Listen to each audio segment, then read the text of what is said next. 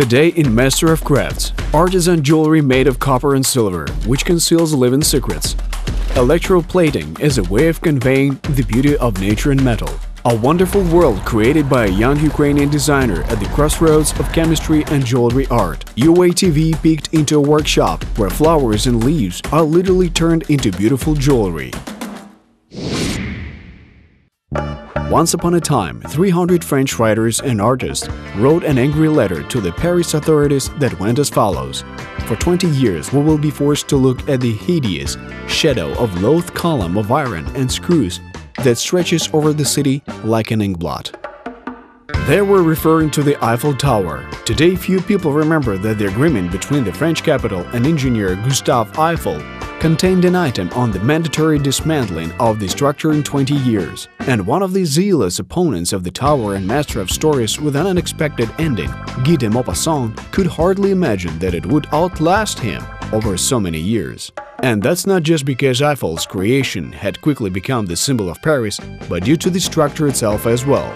The tower has stood for 130 years without major repairs because Gustave Eiffel used scientific design drafts of anatomy in the project. Half a century after the construction, engineers and biologists found out that the supporting arches, with many small joints, exactly repeated the structure that was characteristic of the head of the human tibia. It was one of the earliest applications of bionics, an applied science that borrows various engineering solutions from nature. Today, its achievements are everywhere. Velcro used in clothes is a copy of burdock hooks. Modern submarines have rounded instead of sharp noses, following the example of whales. The interior of the Eastgate shopping center in Zimbabwe is cool even in 40-degree heat. Its unusual design is inspired by termite mounds, and as a result, the building effectively absorbs and releases excess heat while consuming 90% of the energy for air conditioning. Engineers began quite often imitating nature only in the past 150 years, but creative people have been doing that for millennia. However, it was only by the 21st century that creators gained access to an affordable engineering tool that allowed them to bring art to a whole new conceptual level.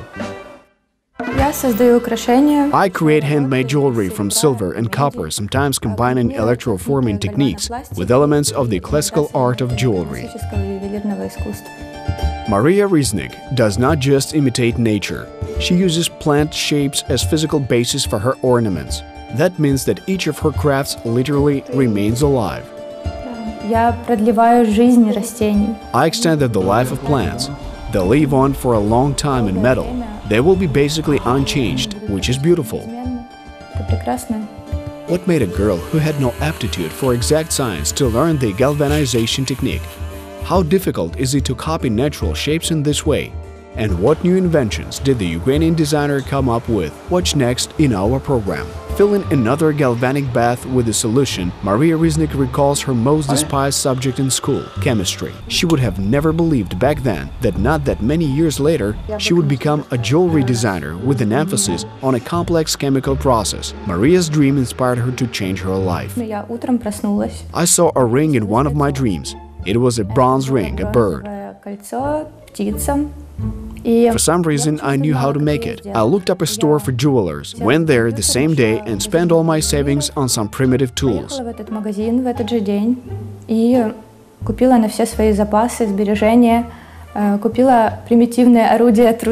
A jigsaw, a couple of chisels and files. These are nothing special. Maria recalls that she stayed up until 4 in the morning working on the cherished ring. It was not particularly complicated, but the novice craftswoman realized how exhausting the work of a jeweler was. Prior to that, Maria was only involved in creating hairstyles. I initially studied in a philosophy faculty, but I dropped out naturally. Then I started to become a stylist, a hairdresser, and a makeup artist. But my profession became secondary and then disappeared altogether. I only make jewelry now. After a couple of years of various experiments, Maria got acquainted with the electroforming technique and realized that she could use it as her main profession, unlike classical jewelers. In addition, she thought of coating natural objects instead of machine blanks. In the philosophy faculty, Maria obviously studied Aristotle, because she practically speaks in his quotes. Думаю, что все мировое наследие I think that the whole world heritage was a consequence of the fact that people were inspired by nature and drew all their knowledge from it. It seems to me that any sphere of art was initially inspired by nature. Nature does all the creating, and I simply draw what comes to my imagination. Это природа творит. Я тут только правлю руку, я только немножко рисую. Especially for UATV, Maria Riznyk shows how jewelry is born in her workshop, which was co-authored by nature itself, how it's made. The ornaments of Maria Riznyk and modern electric cars have more in common than one can imagine. Both became possible thanks to one person, Moritz von Jacobi.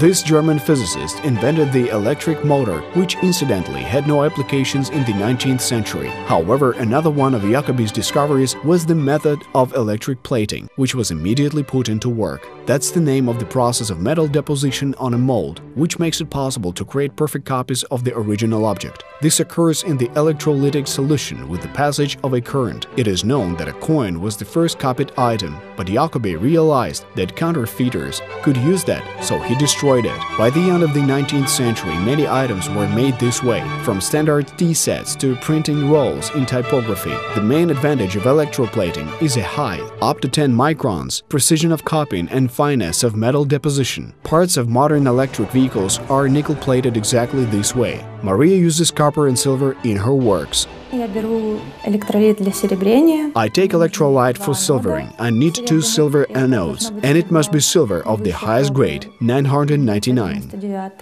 The 2 anodes are placed in a galvanic bath, where an exchange of molecules takes place between them, speaking in a primitive language. Molecules move from one anode to another, settling in the right places. In traditional jewelry production, molds of the desired shapes coated with a layer of graphite go through electroplating, while graphite is necessary for the chemical reaction to occur. Simply put, this is so that the atoms of metal have something to stick to. Instead of making casts, Maria goes to her garden and collects leaves, branches, or flowers.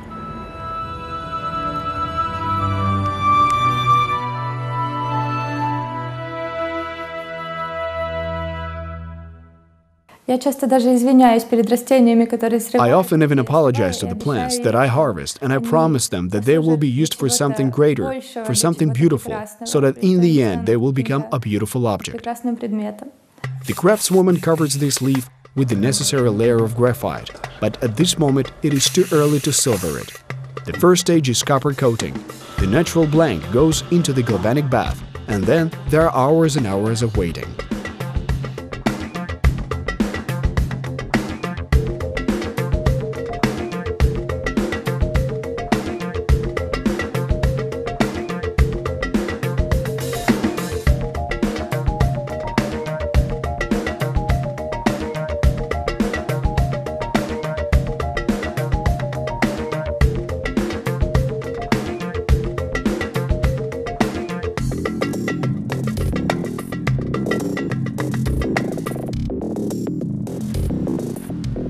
Maria calls the resultant shape a framework, though it is far from perfect. Electroplating is not an entirely controlled process. It's electrochemistry, and it's quite chaotic. Molecules often settle as they please. If I want and need to do it, I can solder something and then put it back into the bath, or I can remove something. I strengthen weak points and solder certain places. Electroplating works best with convex surfaces, and worst of all with holes. If the leaf pattern transferred well into copper, Maria can begin the process of silvering. It is not very economical to apply precious metal directly to graphite-coated organic materials. Anyway, a part of the living nature remains in the core, conserving without access to air. Everyone who wears Maria's jewelry knows that they're not just silver. This layer is actually enough so that people won't even guess that there is copper underneath. But I tell them, of course, silvering can also be done from scratch, but I have chosen this technique for now, because I find it easier. На данный момент я избрала вот такую технику, мне так просто проще.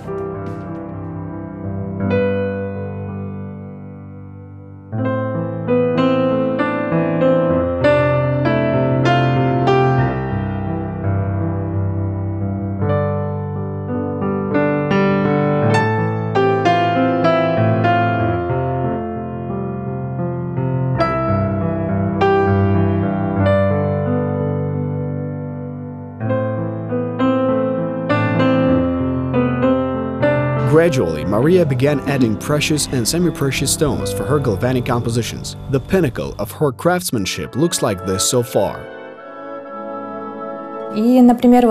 For example, in this bracelet, we can see a combination of a cherry blossom and a blue topaz. Galvanizing flowers is difficult because they are very fragile. And that is because we coat them in graphite at first. It's hard for them to survive the process, so to speak. I often don't get it right on the first attempt. I can ruin, forgive me, flowers, but I can't even ruin a dozen flowers before I finally do it right. But how did Maria manage to attach a topaz to such a delicate foundation? It is particularly difficult in combination with stones because those are solid materials, and combining them with brittle materials is difficult. But how I do that is my secret. The craftswoman has already made dozens of such mysterious ornaments. Maria only admits that stones don't always fit the galvanic bath with plants. Therefore, she has developed at least 2 methods of soft galvanization, which work with different stones. This bracelet, made of a real branch, has rock crystals attached to it. You see that I had to bend the branch in shape, make it the base. That was also actually fairly difficult, because the more stones that are involved, the more difficult the work gets. Naturally, it was hard to put them together initially. Maria rarely uses sketches, and most of her works are improvisations based on natural motives. The craftswoman is inspired by the creations of various artists and architects. Antonio Gaudi is one of her favorites. It is known that observations of nature formed the basis of his unique modernist style. Maria is still impressed by her trip to Barcelona.